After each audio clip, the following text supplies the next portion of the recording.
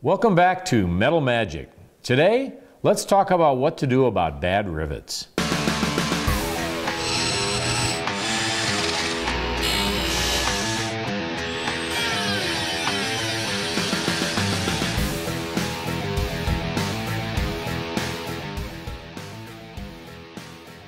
Hi, I'm Paul Dye, and today I want to talk to you about what we do with bad rivets.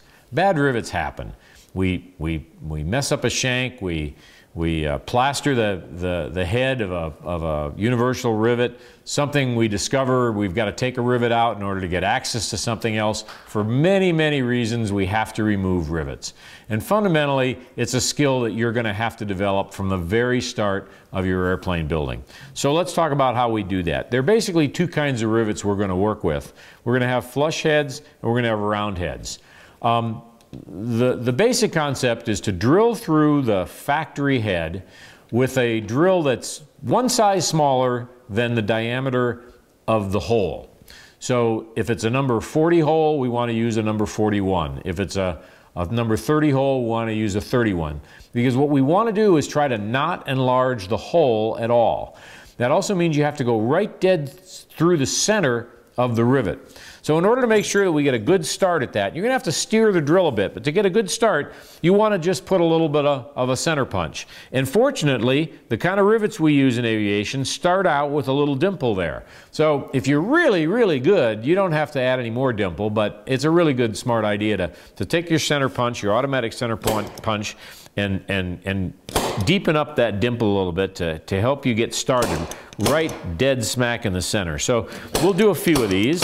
And we're going to start with the flush rivets because they're actually a little easier to do because they're not trying to tip your drill bit right off the top. So I've got a number 41 chucked up in this drill. We're going to center it up nice in our little punch, and then we're going to don't be afraid to steer it. You want to start off as vertical as you can get, as absolutely perpendicular to the surface, and then just give a couple little bursts to make sure that you're actually getting in the center of it. Adjust if you need to. Don't be afraid to steer it as required to get it go right through the center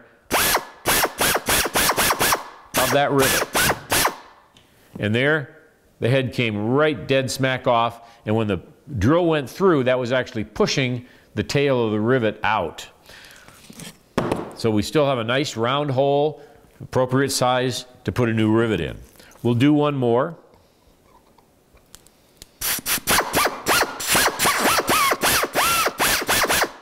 There, the head's off already.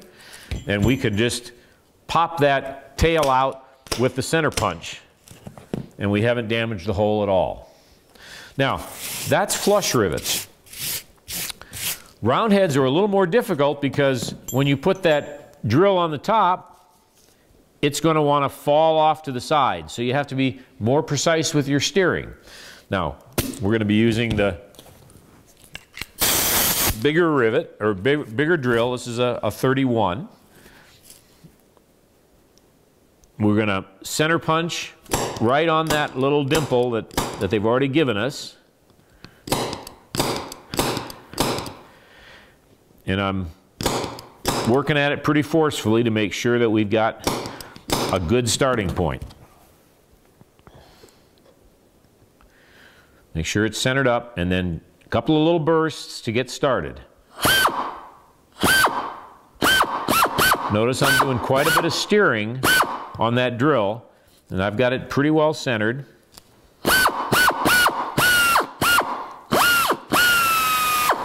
There, the head is off, and we can punch the shank and the tail out with our center punch. I might have to use a little bit more drill.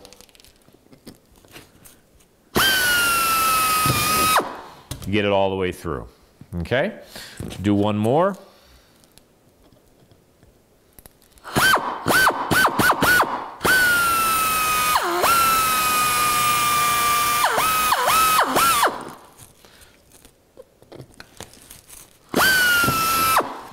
And out it comes. So that's the trick. You just have to practice it and practice it and practice it. I tell new builders, go in Get some scrap material from your kit. Most kits come with practice material, and put in about 100 rivets. That's your practice for putting in those rivets. Then drill them out, all of them, a good 100 rivets. Learn from your mistakes, play with it, realize that it's not part of your airplane, it's just a practice thing, and keep doing it until you can consistently drill the rivets out without damaging or upsizing the holes. Thanks again to Aircraft Spruce for sponsoring this series, and thanks for watching.